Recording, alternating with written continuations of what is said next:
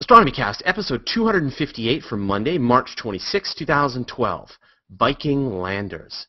Welcome to Astronomy Cast, our weekly facts-based journey through the cosmos, where we help you understand not only what we know, but how we know what we know.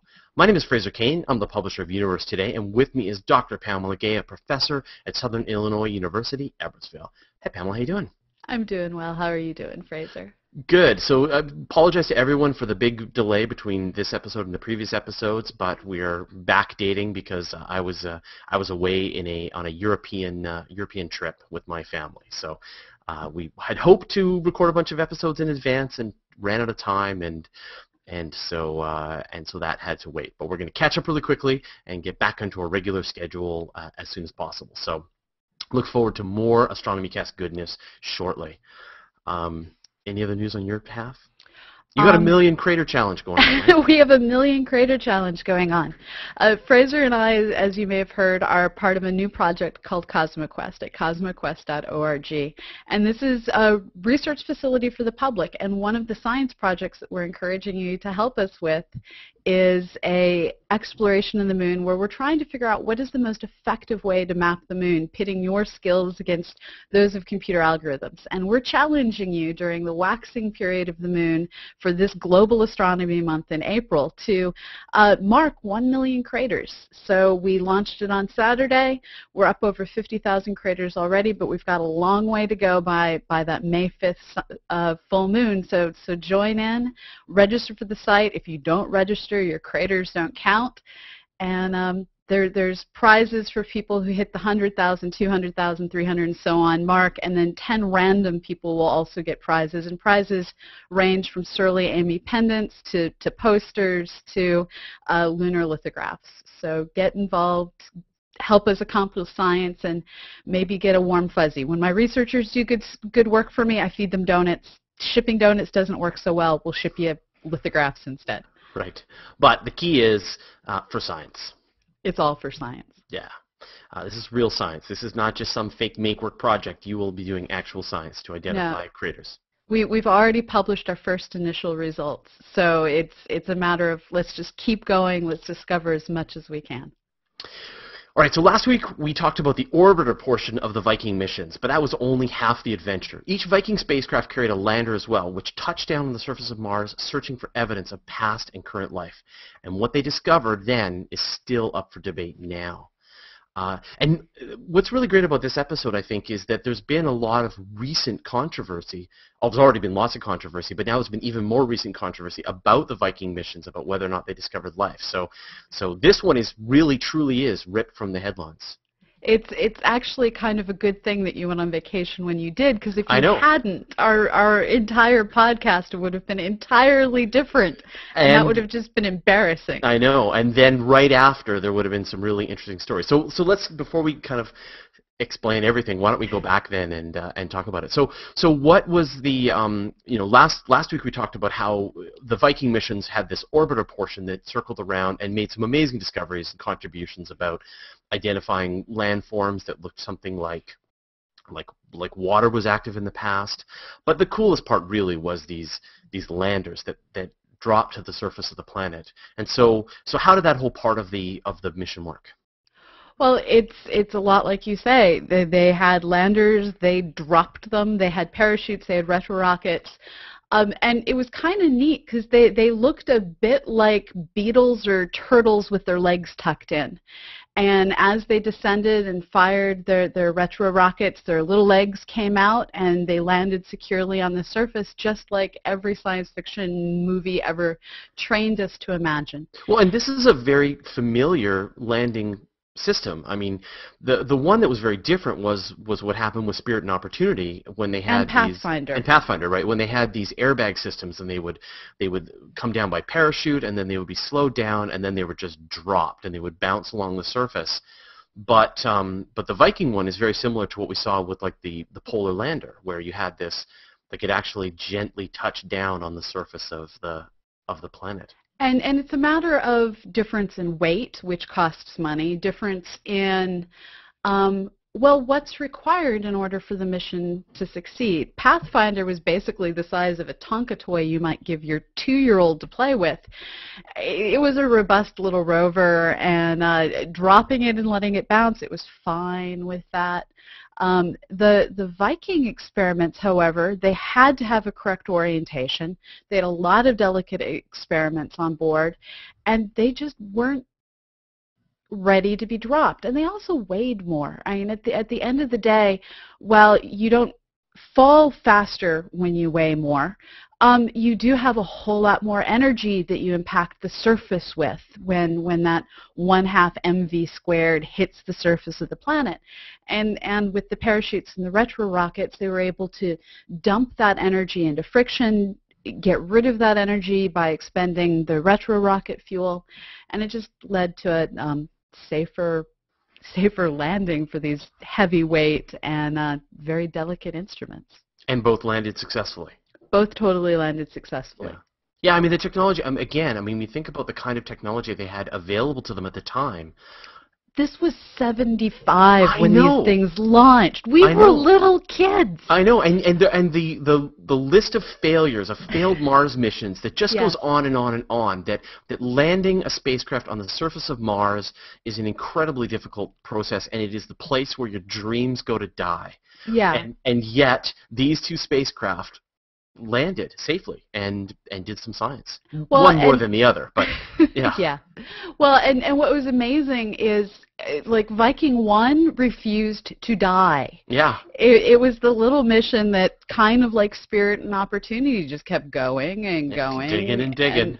Yeah, so for 6 years and 116 days, this spacecraft sat on the surface, digging, looking up, watching the weather, just being a happy little robot, taking scientific readings. And I'm sure there were a lot of scientists that were frustrated that it didn't have more data that it could take, because it only carried so many. There were a lot of biology experiments on board, and they could only do so much. But yeah, it was just really kind of awesome. And part of the reason that I'm saying Viking 1 lived forever wasn't that Viking 2 wasn't as good as Viking 1, but they landed in different places. So Viking 1 landed much closer to the equator, and that meant it had a lot more direct sunlight. Direct sunlight means charge the batteries faster. You get a little bit of dust on your solar panels, you're fine. But Viking 2, it was twice as far north. So with Viking 1, it was at 22.48 degrees north. With Viking 2, it was up at 48.3 degrees north. So that's significantly further. That's like you're in Canada if you want to be on the planet Earth thinking about Canada it. on Mars, which is extra cold.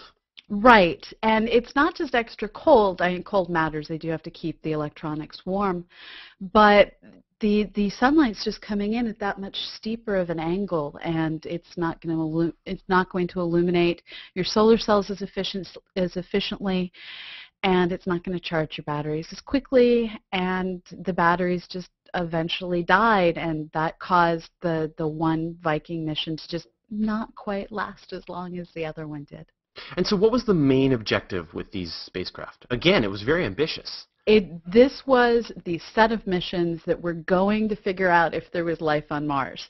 This was back in the days where NASA was still allowed to be looking for life. There was actually a political moment in the 70s where kind of the mandate came down that NASA was not going to expend its energies and resources looking for life.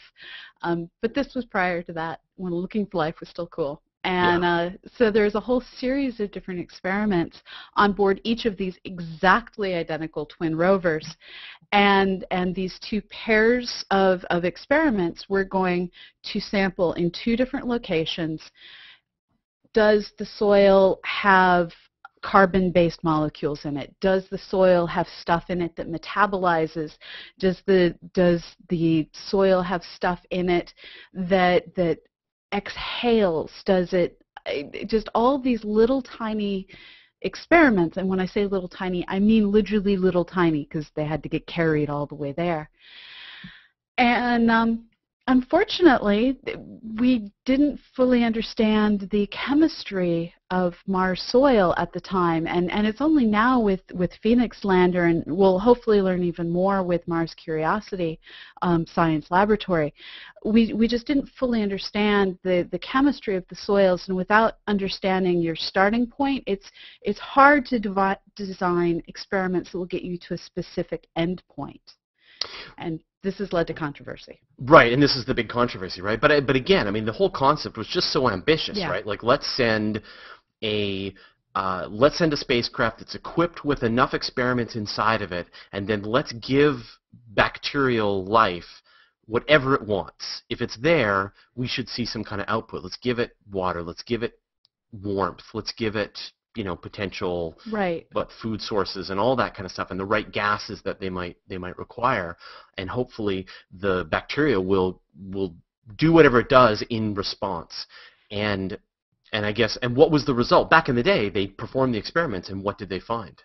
That they were confused. They were confused. Really? Is that what well, they said? No, they didn't. Well, they didn't say, "Oh, we're confused." No, they said, something's happening here. Well, so it's always been, as a community, we've been confused with specific individuals saying we did or we didn't, and then many of us in the middle going, we don't know, we don't know. Yeah. So they had 4 different experiments on board. And the first one was a very simple, we don't necessarily know if we're going to inadvertently kill life with the nutrients we brought, so let's just look for organic molecules. So the gas chromatograph experiment got a sample of the soil, heated the soil up, and through heating it, broke it into its different constituent pieces, and used a gas chromatograph and mass spectrometer to measure what are all the different constituents of the soil.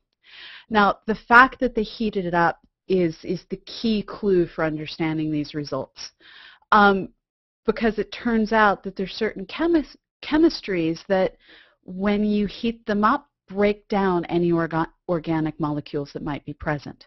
When they ran this experiment back in the 1970s, the result of the experiment was there were fewer organics than like a scoop of sterile soil here on Earth. And that was sort of a no life on Mars result, but it turns out there was a chemical present in Mars soil, perchlorate. And this particular chemical, when heated and mixed with organics, breaks down all of the organics. So even if there had been organics in the soils, this particular experiment turned out to be precisely designed to destroy them. So that's a null result. The perchlorate is not good to life, right? No. Well, it just breaks down. It's a dissolvent, essentially, for organic molecules. So it's sort of like washing everything in acid is the best way to think of it. Dropping your soil in bleach and then seeing, what you find. Right. Yeah. No, all the bacteria are dead. Thank you very much. We can't find any alive bacteria in this bleach. What's going on? Maybe what's wrong with our experiment? Yeah. So the perchlorates, when heated and mixed with the soils, would have quite happily destroyed any and all organic molecules. No life for you.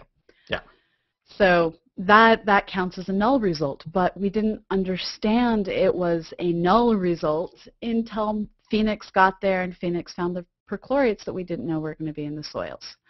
So at the time, it was there are no organics was the way to read that particular experiment, which was frustrating. Now, the second experiment was a gas exchange experiment, and this was another one that took a sample of the soil. In this case, when they say heating, they say incubating. They're trying to inspire life to do its normal thing, and so they scooped up some dirt. They added a bunch of organic and inorganic nutrients, mixed it up, and then they looked for respiration. They looked to see what are the concentrations of things like oxygen, CO2, nitrogen, hydrogen, methane, things that you would expect that the ratios of these different atoms in the atmosphere of the container would change as you have life forms respirating. And how they would change would depend on the life form. So they didn't go in with we expect to see carbon dioxide exhaled, we expect to see methane exhaled. They went in saying, we're going to look at all the things we know life inhales and exhales and see how it changes. Right, and you can imagine, right, that the surface of Mars is such a toxic environment with the radiation blasting down and the cold temperatures and the lack of liquid water and perchlorates in the soil, which we now know, and all of these things which are counter to life. But you can also imagine that life, as they say, always finds a way, that it can last in these really extreme environments, and maybe it just hibernates and waits for periods when maybe the soil is a little damper, or maybe it gets, the sand covers it up a little, and it gets a chance briefly to do some more living. And so I guess that was the goal, right? Was that you would just start to give it some of these ingredients that it might require, and then just see if anything at all happens. Yeah, and we know that there's examples here on Earth where there's various bacteria, there's various parasites, there's various fungi spores that when the conditions get too dry, they just basically ball up into these inert balls. That's a boring way of putting it. Yeah, but they hibernate. Happens. They wait for whatever it is that they require to come back. And all it takes is a very brief smattering of millimeters of rain, and suddenly everything is able to complete its entire life cycle before the water dries up again. And they were kind of hoping that maybe there's that sort of life form that all it takes is that moment of being warmed with nutrients and life would spring back into existence. But no life for them again. Okay. So we have one null result, we have one no result. Right. So the first result being we screwed up the experiment. Yes. The second one, anything. Right. Second one being we didn't find what we were hoping. So that's a negative result, right? Yeah. So the next experiment was a labeled release experiment, and the idea here was we're going to feed anything that might be in the soil sample carbon-14, which is a radioactive form of carbon, carbon-14-based nutrients. So they took a soil sample, they dropped in this solution of nutrients that were tagged with the carbon carbon atom, and then they looked to see if there would be respiration that would cause the amount of carbon-14 in the atmosphere of the chamber that this is going on to change.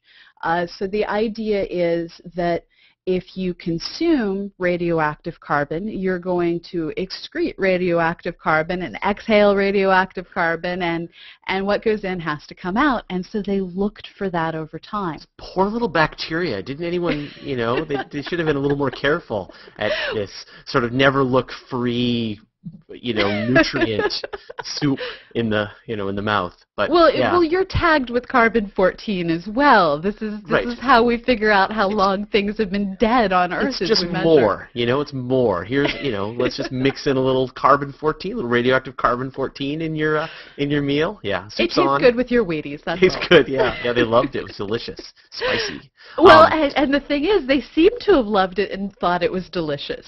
And I can't speak for spicy, they're molecules. Yeah.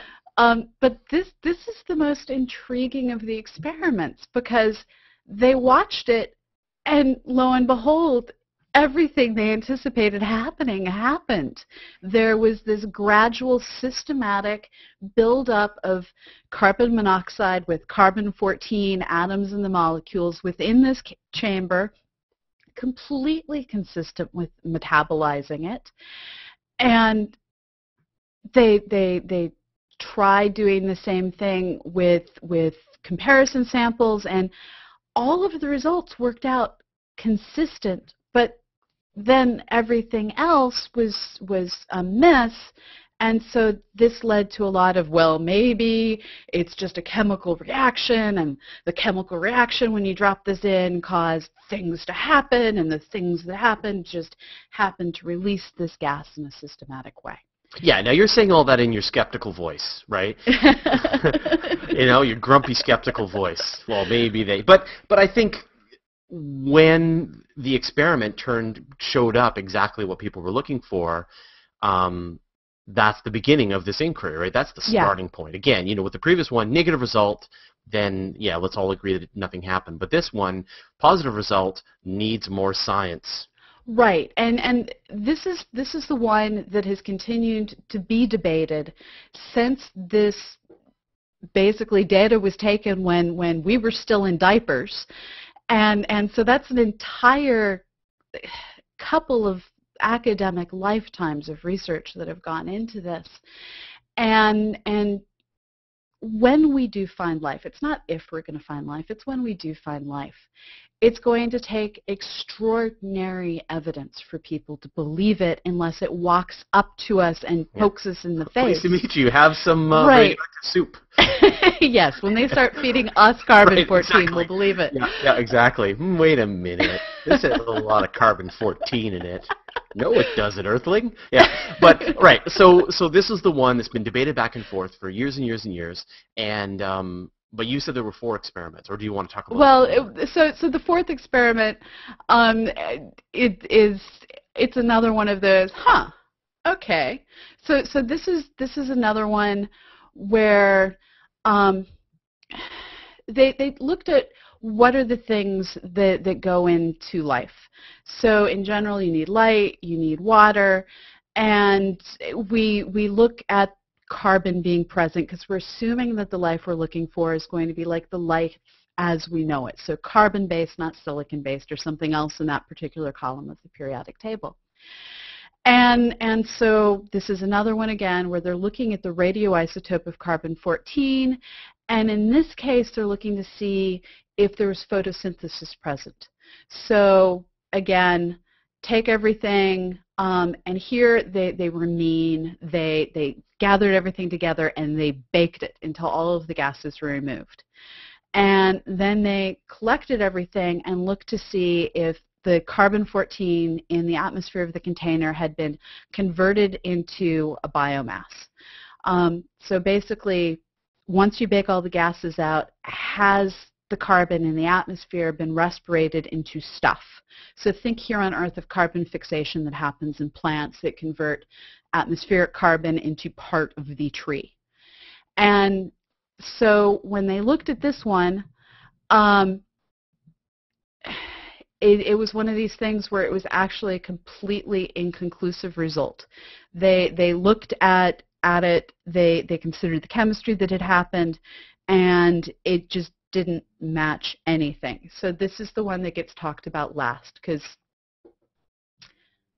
chemistry, as we anticipated, didn't quite happen on Mars.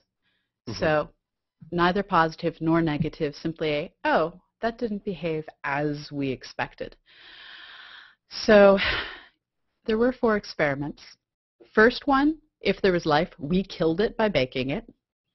Second one, no evidence whatsoever. Third one, total evidence. Fourth one, that didn't work as we expected. Right. So 4 experiments, 2 spacecraft, confusing results, a lot of people sitting back going, this isn't sufficient evidence to say there is life. This is sufficient evidence to want to go dig more. Right.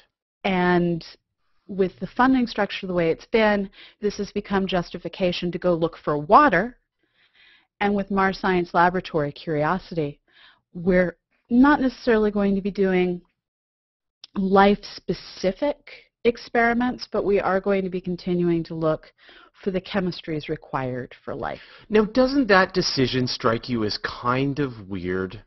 That finding life on Mars would be on the pathway to perhaps the most important discovery in all of scientific history, right? If you discover life on Mars, then maybe that means there's more life in the rest of the universe, and maybe if it's completely unrelated life, then that's super interesting. Even if it is related to Earth life, that's still really interesting. You have and so you get an inconclusive result, but a very interesting result. I think any scientist's first experiment is run the experiment again. Let's fix all of the mistakes that we made and let's run that experiment again. Let's get another, we've already got a mission. We've already got a blueprint on how to build it. Let's just send another couple with some fixes to sort of catch the mistakes or the misunderstandings we made the first time, and let's get to the bottom of this. But instead, NASA went in a completely opposite direction. They went, no, you know what? Too weird, too hard.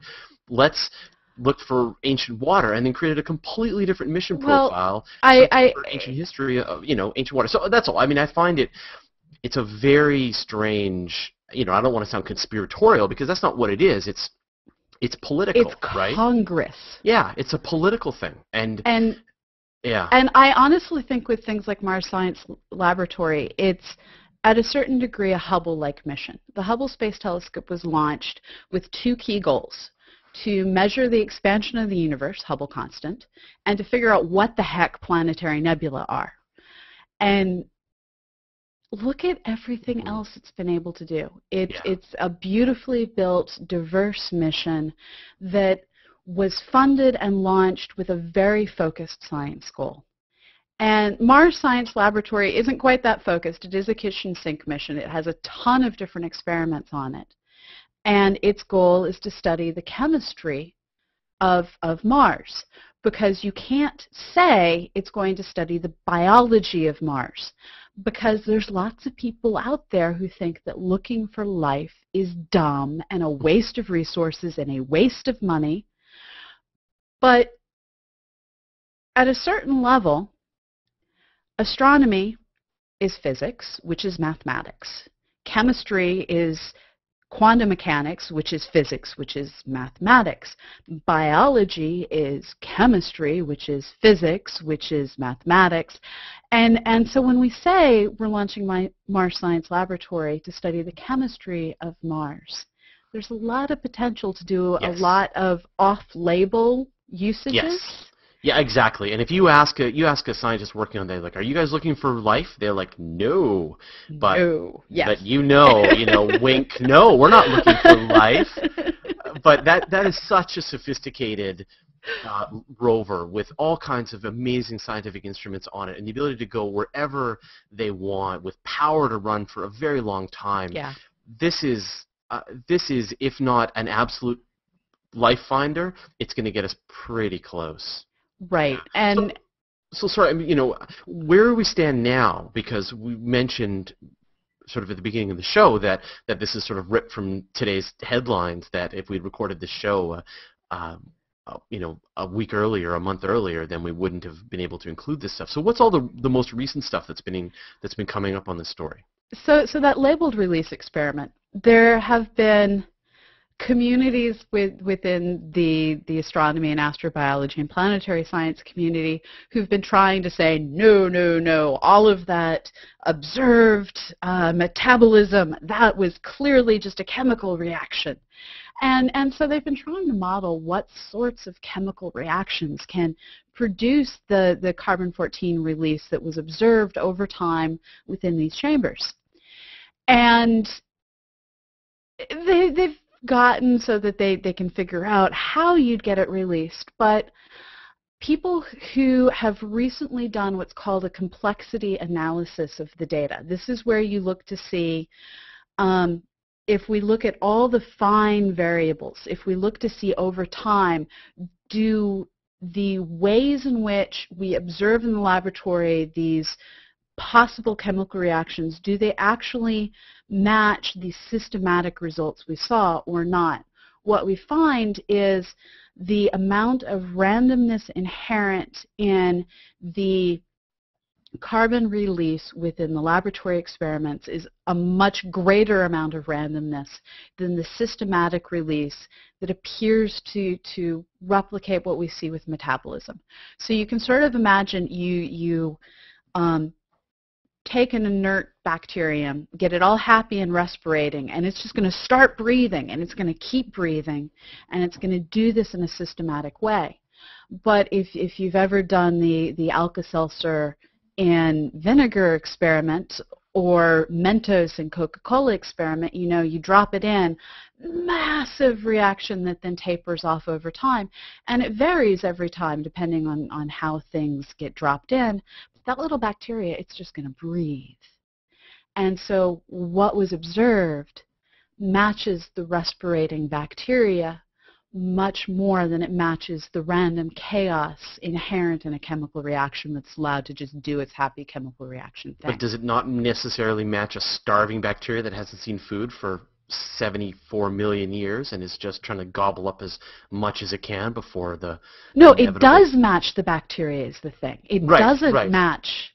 It doesn't match the chaos of a chemical reaction. Right. So complexity analysis is now pointing to this, according to one community within the planetary science, astrobiology, astronomy community, according to this one group of researchers, this was evidence for life that we've simply been in denial over for the course of most of my life and yours.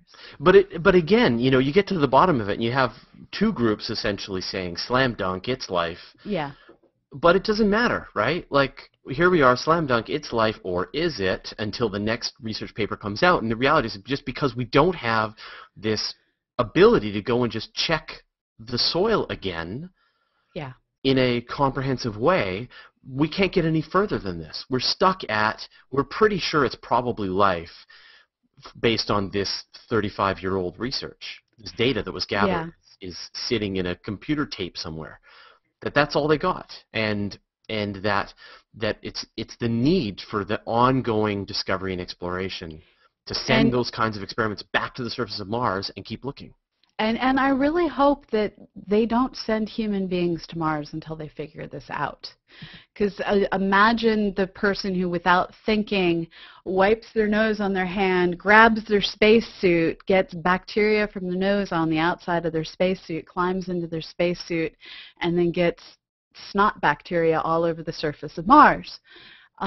We don't want to go to Mars as plague carriers. And I know that in recent, some people have been proposing just recently much tougher, more stringent measures on avoiding this biological contamination. Right. And while we'd like to think that most of the viruses and bacteria and prions and everything else on Earth would happily die, or unhappily die, as the case may be on Mars. That's what I was thinking. Like, where am I now? This is awful. What is this place? but the reality is, we have extremophiles on our planet that could probably make it quite easily once they got a foot or so beneath the surface of the planet. Yeah. And so we really do need to be careful not to be plague carriers on other planets. Yeah, absolutely. Well, I think that wraps up this episode of the Astronomy Cast with the Viking Landers. So thank you very much, Pamela. It's great to be back and recording again. And thanks to everybody who had some patience. We will be back up to speed shortly, and we'll see you all next week. It's great talking to you. Save.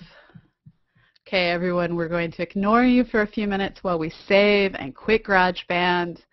And then we'll work on taking your questions. Okay. All right.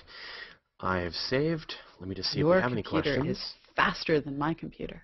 It's not.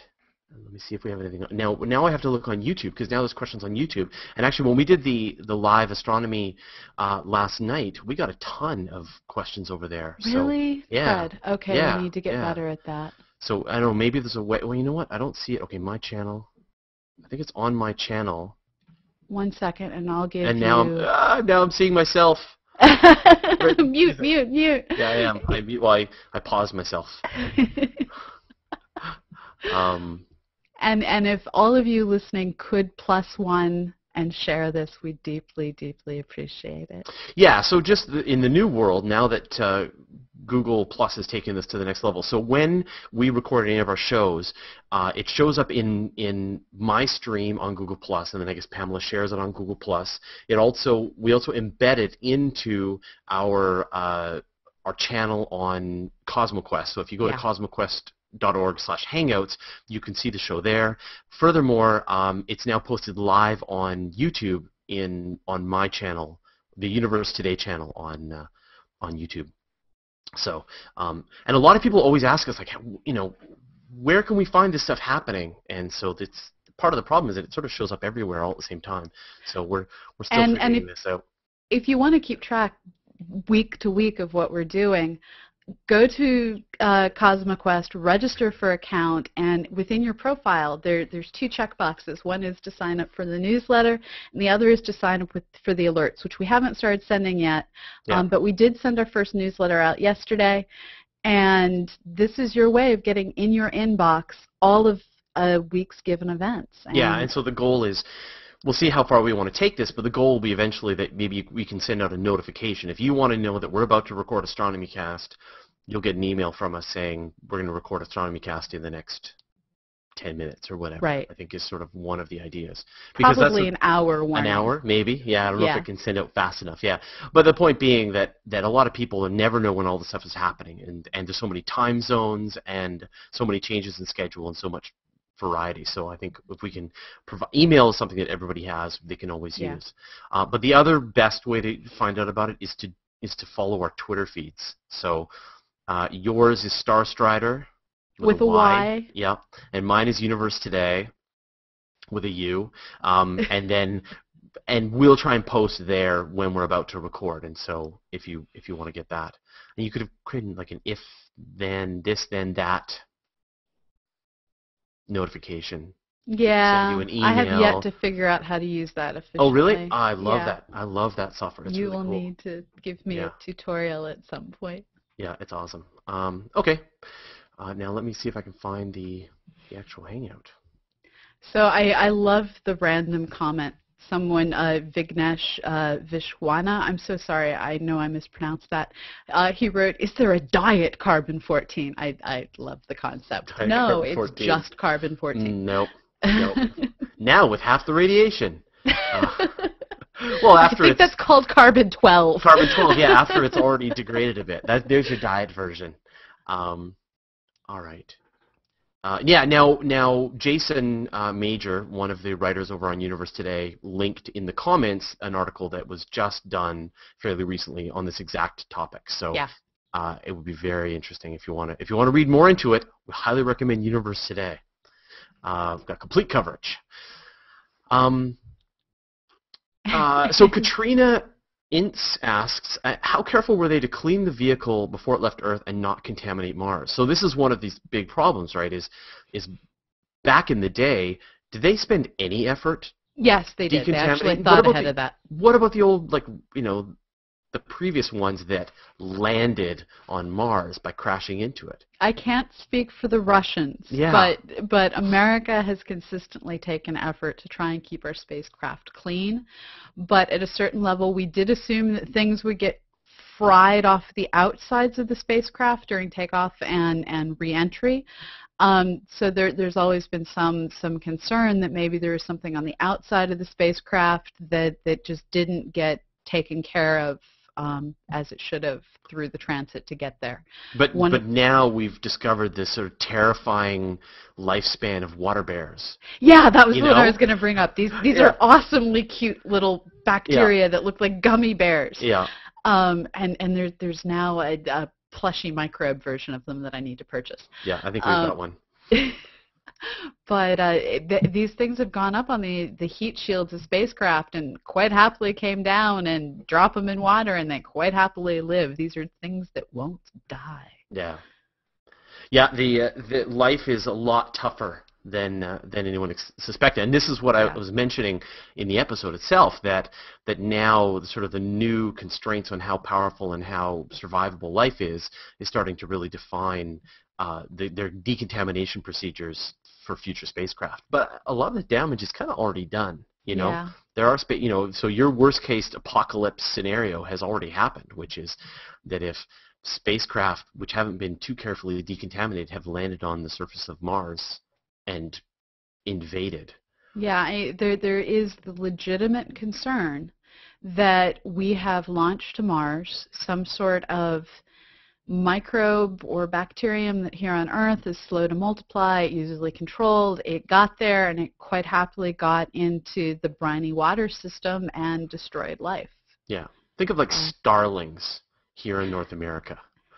Or the more realistic comparison is there's a fungi that is carried by African African clawed frogs, which are in the pet trade. And the African clawed frogs are quite happy to live with this fungi. They have naturally born chemicals to deal with it. And because people are dumb, some of these frogs have escaped and been let into the ecosystems of South America, where they are causing mass extinctions of all manner of amphibians, frogs, salamanders, the whole 9 yards, because the South American critters just don't have the immunity to it. So I've got a question here from YouTube, which I've finally been able to find. Traniker says, could the spacecraft be contaminated during takeoff in the atmosphere? So you could go and put all of your effort into decontaminating it here on Earth, and then it makes it up into space, and passing through the atmosphere, a bunch more bacteria in the atmosphere gloms onto it, and boom, you've got the same problem. How could you decontaminate it again? So the idea here is the Delta rockets and the Atlases and all of and Space Shuttle, when we were using the Space Shuttle, they all encase the spacecraft within nice happy shells, and then once it gets to orbit that opens up. That's where failures tend to happen with Soviet craft or Russian crafts lately, but they open up, release the spacecraft, and so as long as they are safely enshrouded during the takeoff part, they don't actually get exposed to the atmosphere at all. Yeah, okay. Let's go back to the... Jason Major, again, one of the writers on Universe Today, mentioned that the Viking technology spun off to become the Easy Bake Oven. Yes, it sometimes seems like that. I think the Easy Bake Oven, though, uses way more electricity than the Viking probes had available to them. It has an entire light bulb. Yeah. Well, I'm sure it's not that much different. I mean, they had to use solar power. I mean, there's only so much it's a resistor. Baking they could do. Yeah, baking they could do. When you describe baking, you're not thinking of like some kind of professional oven. You're thinking of a very hot wire. Yes, that's all it is a very hot wire. Right. So Nick Howes wants to know, so did we factor in decontamination with Apollo?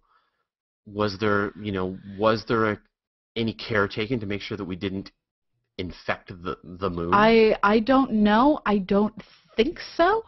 Simply because the moon, we've always said, is dead, and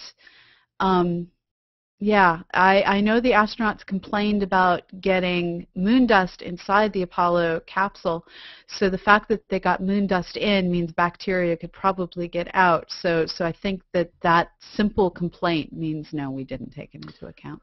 Oh, Detlef is mentioning in the comments that the landers didn't have solar panels. Were they radioactive? Oh, were they radioisotope? Yeah, they're radioisotope. Oops, sorry about that. Sorry. So again, it's not about the latitude isn't going to matter for the amount of energy that they're getting, but just the horrible temperature extremes going day to night. Yeah. Would really wear and tear a spacecraft. I mean, one of the biggest problems they were really worried about with Spirit and Opportunity was just the batteries. That you're every night you're cooling your batteries down to, dozens or even 100 degrees below zero, and then during the day you could come back up to, in some cases, 10 degrees above zero. Yeah. And it's that cycling of the batteries that's really, really hard. And so what Spirit and Opportunity had to do was they had to run heaters that would keep their batteries warm through this long or these really cold Martian nights. And it's the same situation. The more extreme the cold temperatures exchanges are, the harder you have to run your power just to keep your batteries from dying. So yeah, so it was radiothermal, and the orbiters had solar arrays. I goofed profoundly. Yeah. Yikes! That's why we do this. That's it. We'll re-record. Start again. But okay, cool. Anything else? I don't see any more questions. If anyone has any more questions about either what we talked about or space and astronomy in general or what we're doing with CosmoQuest, now would be the time. And if anyone has any recommendations for shows they want to see, I want to do a show on the Venera mission. Okay. Cool. Which I don't think we've done them yet. I don't think we've done any of the... We've done... a bunch of Luna missions early on. Yeah, but we haven't done. I mean, we've talked about Venus a bit, but we haven't talked about just what amazing engineering went into actually land spacecraft on the surface of Venus and transmit pictures. Yeah. So those are really cool. I will. So Toby Samples is asking, have any tests to see how Earth bacteria deal with Mars-like environments been done? Yes, and some bacteria can cope and some can't. And what I think is particularly neat is people who are trying to figure out how to get more advanced life forms like grasses, for instance, to be able to survive in the low-pressure environments to potentially set up a ecosystem based on converting the carbon-rich atmosphere into oxygen, or carbon dioxide-rich atmosphere into an oxygen atmosphere.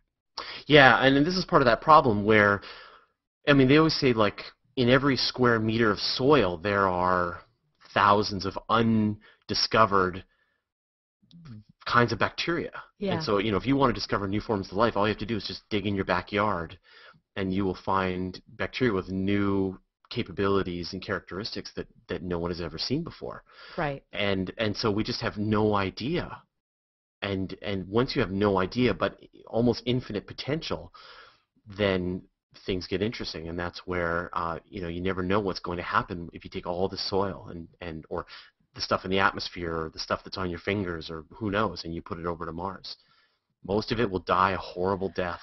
Some of it survive or at least go into hibernation, and others might actually be able to thrive in that environment. Yeah, there's so many different invasive species that we deal with just on the planet Earth, and admittedly climate doesn't vary that much here, but yeah, there's lots of things to worry about. And so Nick Howes is noting that Mars 1 and 3 probably seeded life. Yeah. If this is a real issue, because, you know, in the 1960s and 70s, the Russians probably didn't have the clean room tech that we have now. So that's a really good point. And those landed on the surface of Mars. And for broad definitions of landed. Yeah, exactly. So I think that is kind of already out of the bag. You know, that cat is already out. That horse is already out of the stable.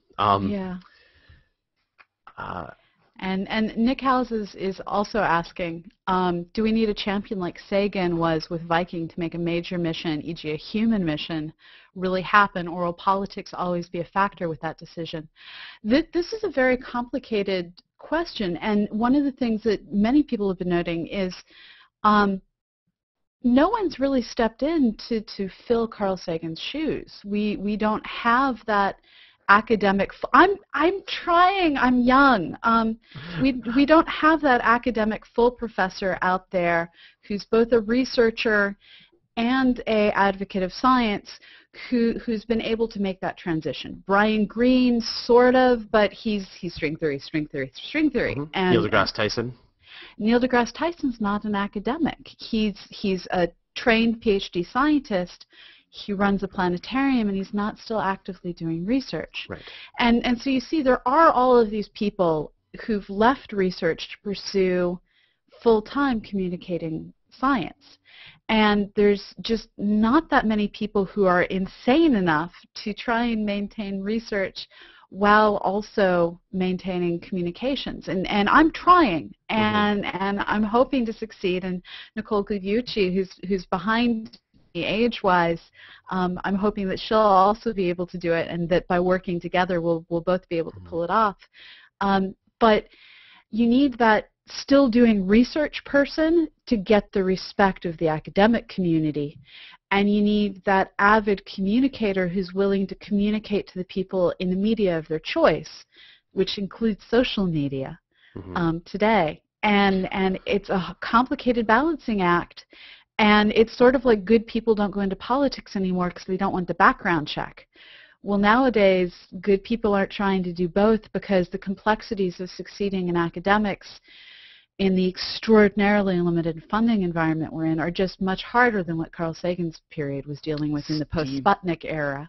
Yeah, Steve Squires from Cornell. He's an excellent example He's a of pretty someone good example. who's, And then you got Seth Shostak, right? He's not so much an academic anymore, but is a great publicizer. So, and is still doing research through the SETI Institute. So I think there's room for new ways that this can work. Yeah. And I think that's one of the really exciting things about the internet as well, is that we're starting to break down a lot of these walls and these sort of assumptions on what great communicators are gonna look like. And I think and there are lots of great scientists out there doing great communications. Alex Filippenko is out there.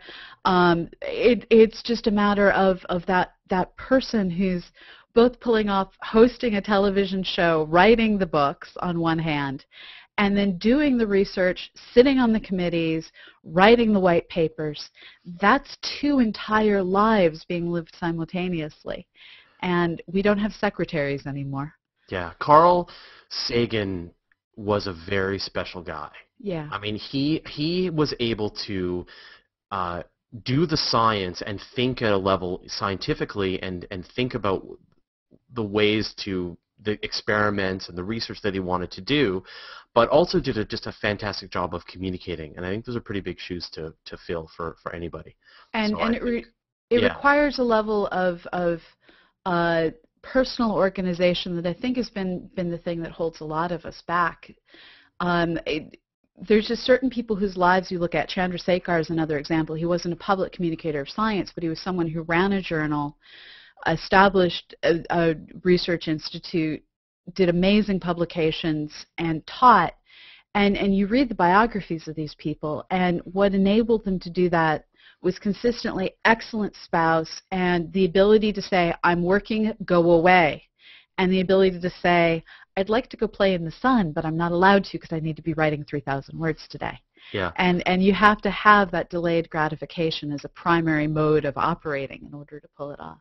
Well, and I think that advocating for a human mission, I really feel that the chances of one of the major space agencies actually putting together a human mission and being able to see it through the 4 terms of Congress or whatever that it would require for it to be able to be pulled off is pretty low at this point. Yeah. And that I think, but there's some really interesting things that are going on. I mean, we keep talking about how the sort of commercial private space industry is starting to really get up steam, and there's this announcement that's coming out shortly that someone is going to be attempting to find an asteroid and bring it back to Earth. And this is a realistic endeavor. That the biggest problem with building big things in space is getting the material up, and it could be so much easier to just go grab yourself an iron chondroid or an iron asteroid. And so I think that it's not about having any one advocate. It's not about someone captaining the big ship and pushing in the right direction. It's about this 1,000 flowers blooming. It's about us having access to space and being able to for people to be able to work on this technology and actually make some progress. I mean, the problem right now is there's no way that the regular people can get anything done. But now there's Kickstarter, right? People can could put together missions now with Kickstarter and get the funds raised for them. And I think I'm not sure how you get $1.6 billion through Kickstarter. Well, but you might no. But I mean, you could get $100,000 through Kickstarter to do a modest telescope, like Canada's most telescope, right? I mean, that these things are achievable. There's a lot of people that say like, oh, I'm so mad that we haven't gone back to the moon or that we haven't gone to Mars or what have you. But now there are actual methods in place, Kickstarter and things like that, where you can put your money where your mouth is. You can write a check for $10,000. You can put into the hands of an experienced team of space engineers and give them a crack at actually putting something useful into space. So I think things are going to turn out not like we were expecting, but they're going to be very interesting. And we're at a really interesting time in sort of this whole process. And I'm as excited now about the future of space exploration as I've been at any time in the past. More excited. It is the most exciting time in space exploration since the Apollo days, I think, right now. What I'm really loving is throughout the 80s and 90s and even the early 2000s, everyone turned to NASA and said, NASA, what's our future? And Congress turned to NASA and said, no budget for you. I've been watching too much Seinfeld, apparently. And so NASA's ability to fulfill dreams has really suffered. And then it was made even more complex by the fact that NASA became the organization that you went to if you wanted an organization to be off budget and off timeline. And when, as an organization, you demonstrate over and over and over that you can't complete projects on budget, Congress is going to stop giving you money until you prove you can finish something on budget.